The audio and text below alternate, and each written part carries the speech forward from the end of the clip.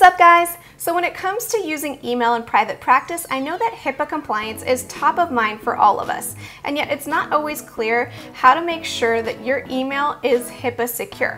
I'm a huge fan of using G Suite in private practice, so in this video, I'm going to break down step by step how to make your G Suite HIPAA secure for private practice. Oh my gosh, it's so hot. Okay, it's not just because I'm pregnant. It's 100 degrees outside.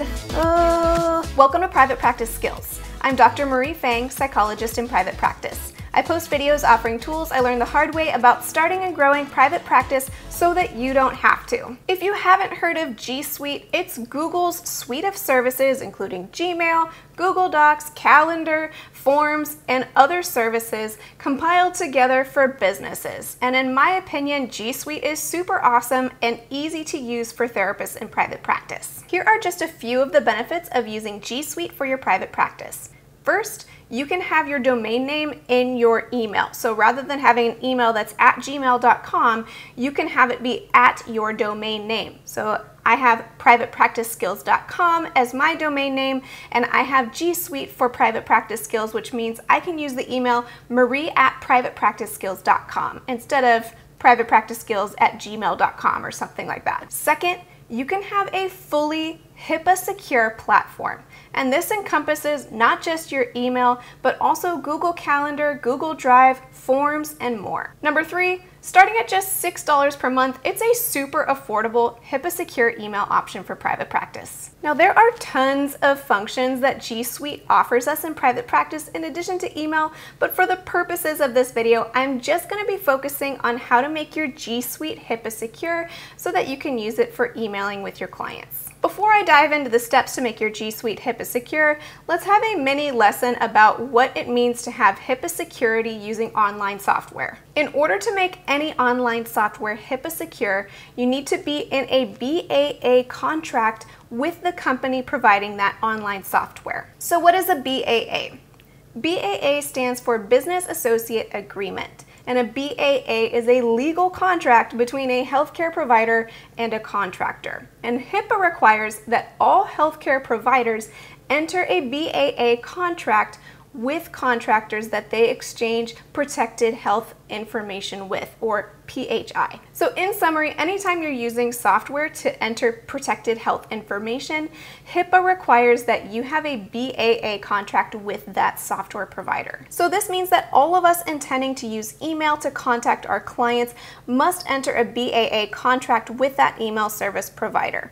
It's not just a G Suite thing, but it's required of all of us exchanging PHI online. So it follows then that in the case of using G Suite, you must enter a BAA contract with Google in order for the use of their services to be HIPAA secure. Okay, now that we got a little bit of a HIPAA lesson, here's the step-by-step breakdown for how to make G Suite HIPAA secure. Before we dive into the steps, it's important to clarify that Google only offers the BAA option for those using the paid version of G Suite, which starts at $6 per month. Step 1, choose a G Suite option. If you're not yet hooked up with G Suite, then pick which paid option fits best for you. The $6 a month version seems to work great for me, but you can check out all the options and pick the one that works best for you. I'll leave a link in the description box below for you to check out the different price points. Step 2, continue with the setup process.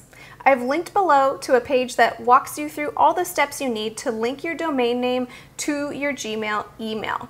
And this is super important to set up so that you can have that at domainname.com as the end of your email rather than it be at gmail.com. Feel free to check out the link below in order to set that up. Step 3, sign into your Google admin console. You can get there by going to admin.google.com. I've linked that in the description box below.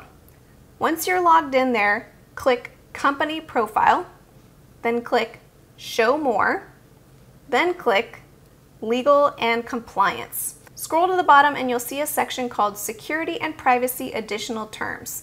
And next to where it says G Suite/Cloud Identity HIPAA Business Associate Amendment, click Review and Accept. It asks you to answer just a few questions, and then once you've done so, you can click I accept. That's literally all there is to it. It's not too complicated, it's just tricky if you don't know where you're supposed to go to get it done. To get the full rundown of what's HIPAA secure versus not through the G Suite BAA contract, I really encourage you to check out Google's guide titled G Suite and Cloud Identity HIPAA Implementation Guide. I've linked to that PDF in the description as well. It is a bit lengthy, but it's worth sorting through to make sure you're using G Suite property in a HIPAA compliant way. Keep in mind that even though a platform is HIPAA secure, it's still possible for us to use it in ways where we're no longer being HIPAA compliant. So it's important to know the boundaries and expectations of HIPAA. Well, I hope you found this video helpful as you set up HIPAA secure email through G Suite. And until next time, from one therapist to another, I wish you well. And then I turned the AC off because it's so loud that it messes up the video. It's all for you. It's all for you. Oh, it's so hot though. Oh my gosh. Oh, my hair. Hair, why are you fluffy?